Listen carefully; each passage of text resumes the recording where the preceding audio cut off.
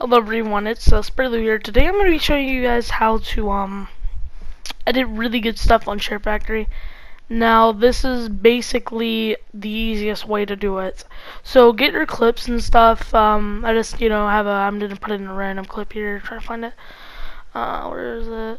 Here it is. Okay, and I'm going to add it, right? So these are, pretty easy steps on how to make your intros better. So what you're going to want to do is split up where you want to do the edit. So I'm going to split the clip where, I want to do the edit, right? So just let me find, okay, I'm just replaying over it, make sure it looks good. Okay, now you're going to want to split it, right? You're going to want to split it as soon as that. So split it where you want there, and then I'm going to try to synchronize it up, right? Okay, there we go. Let's see. Okay, so the clip looks pretty nice. It's pretty easy to edit. So what you're gonna want to do is next step you're gonna want to do is split the clip in where you don't get the kill. Like if you're getting a squad kill, split the clip of your teammate getting a kill so that it's just you getting all the kills. Now it sounds a little bit greedy and stuff for your teammate, but you want these clips to be for you, right? So I actually need to take out something because my teammates, it still shows my teammate getting a kill. So hold on, okay, let me see where I can split it at. Okay, I split it right there. Now I have to go a little bit more out. There we go. Okay, split that, delete it. Okay, so now we just have me getting the kills. Okay. Okay, so the next what you're gonna want to do is add music. You basically have to use a USB drive to get custom music, or put your phone up next to the mic and record audio. So I'm just gonna use any random song. All those down there are really bad. So I'm just gonna use this one by Wise. It's I'm so sad, I'm so very, very sad, with a shallow beat to it. So what you want to do is synchronize this up. So you want to trim it down and synchronize it, right? So I'm gonna trim it down until I get the beat drop with the grenade. Okay, so the beat drops right there. So I'm gonna want to bring it down. Okay, there we go. Oh nope, that's a little bit off. There we go. Okay, so there we go. Right, and then boom. Oh, it's a little bit late actually, but actually it's not that late, so it should be fun. Yeah, that's actually pretty good. That's pretty good. Okay, so what I like to do is split up the clip and do a blur effect until the actual thing happens. So you're gonna want to add the blur effect. Go to the edit filter settings, bring the radius of the blur down to about 30 to 20.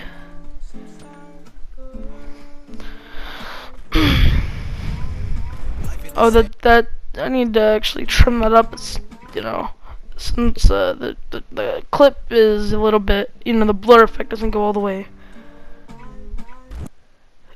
Oh, actually, I need to trim it up a little bit more. Actually, just trim it up until it gets the kill. It's still not the best, but it'll work. Then you're gonna want to add time bender 2 times, and then as soon as you get the kill, you'll have this little effect. Oh, I have to trim it more. Oh, okay. So just trim it up until you synchronize it. Okay. Oh yeah, and also the music will change after you added ×2 to the beginning of the song. So I have to keep synchronizing it up until the beat drops. Let's see here. There we go. That's perfect. Okay. And then I'm just gonna add a little right here. I'm gonna go ahead and go to split clip, and I'm gonna split that clip right there, and then I'm just gonna keep it like that. So then I'm gonna just as soon as I'm about to shoot that guy, split clip, and then I'm gonna put the time bender as two times, not 1 time, or 2 times, and then it's gonna make it look like this. It's gonna make it look like I'm going a lot faster than whenever I jump. Boom. I'm gonna want to split that. I'm gonna split that and then I'm gonna make it slow motion so that it looks like a nice little like velocity effect, but you know you're just doing that. Oh, I can't make it one time, so I'm just gonna delete that actually because I really can't do anything about that, so just delete it. Why didn't I delete it? Okay. Okay, so just delete it. Why isn't this working? There we go. Okay. Delete it. And then, okay, after that, it's gonna look like a little, it's gonna skip forward. Then this is what I like to do for replays. You just split 3 clips and then delete the one in the middle. Boom.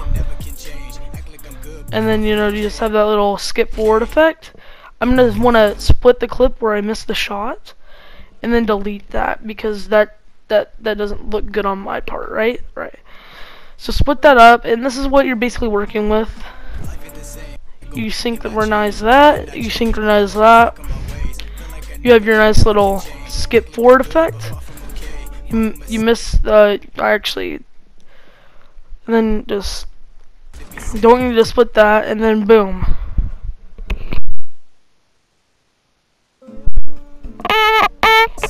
What the heck? And then this is what you're working with.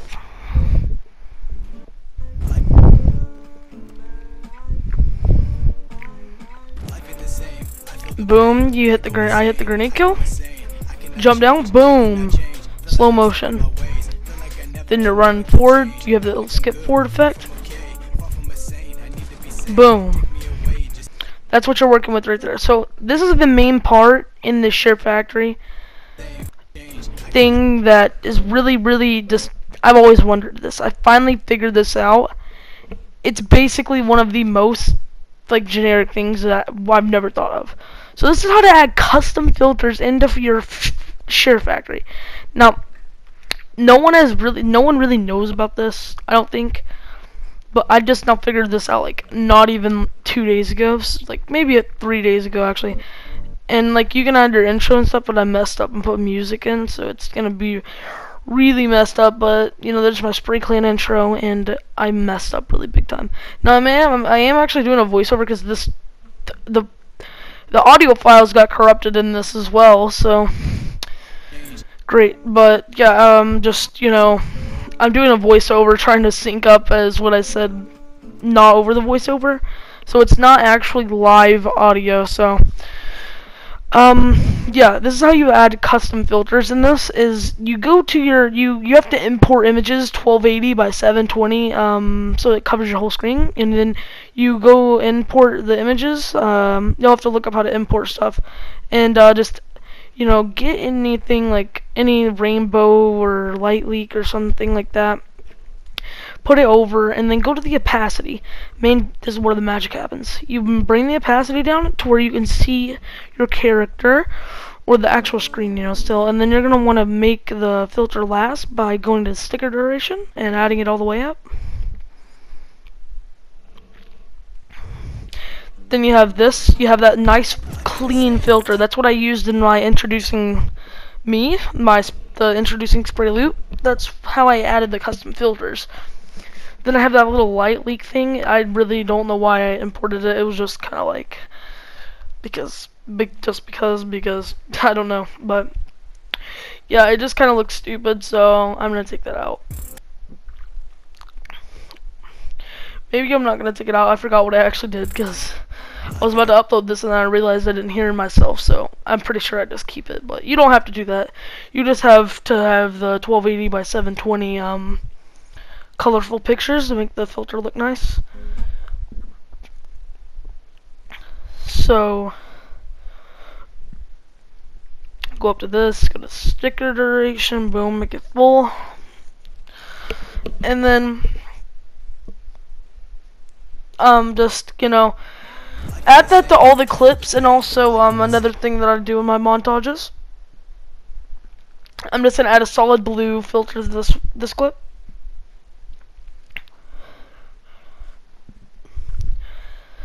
Make the opacity down, go to the sticker duration, and that's a bit blue, so I'm probably gonna, you know, make it, yeah, I'm gonna make it a little bit lower. opacity and bring that down. Yeah, that's a lot better. Boom, have that nice little slow motion. And I'm gonna actually go through and add some SHAREfactory filters. So I added the NOR for that one.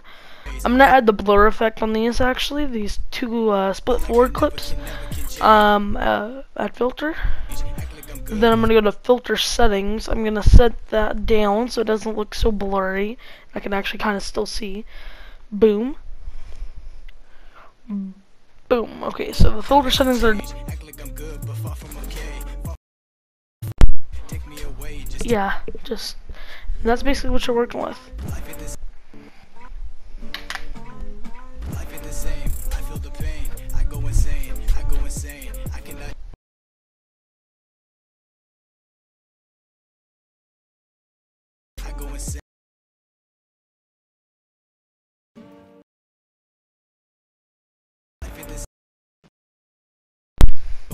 Yeah, and go through and add all those vintage layouts, and this is how you make the thing look a lot better. It's definitely you know it's definitely one of the main things that look a lot better in montages is just adding a little overlay to it.